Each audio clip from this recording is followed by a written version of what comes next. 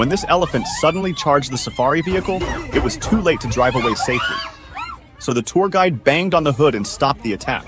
But if loud noise works, how come other tour guides don't use it to prevent attacks? You see, elephants attack for several reasons. This elephant was not familiar with the vehicle, and his action was defensive. So when the tour guide stood his ground and made this loud banging noise, the elephant was confused, and his attention was diverted from aggression towards a dominant opponent that didn't scare. So the elephant thought that it may not be very safe to attack and aborted his charge mission.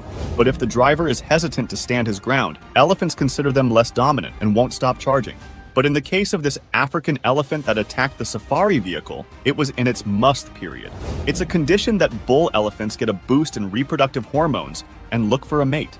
They spread urine and mark everywhere to determine their territory, and in this period, they become extremely aggressive. So no noise would disrupt and stop them because they are only thinking of one thing: